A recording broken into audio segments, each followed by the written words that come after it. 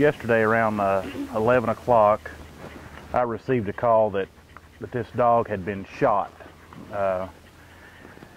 It was laying underneath the Reedy Creek Bridge on Sullivan Street. Kingsport Fire Department, Kingsport Police Department were already on scene when I got there. Dog's been shot, appears to be twice, through its backside and its hip. Right now we do know that its hind leg is broke.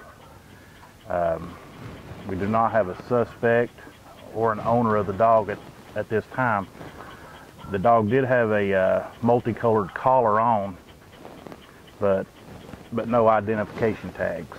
So at this time we do not know who the dog was. The person who shot this animal was caught. What charges do they face?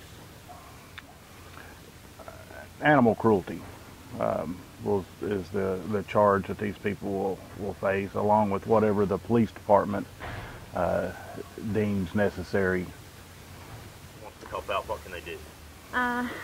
They can call the shelter or at 423-247-1671. They can come by the shelter if they want to mail like a donation. 2141 Idle Hour Road, Kingsport 37660. Any donations that we can get will definitely be appreciated and help tremendously with her care. If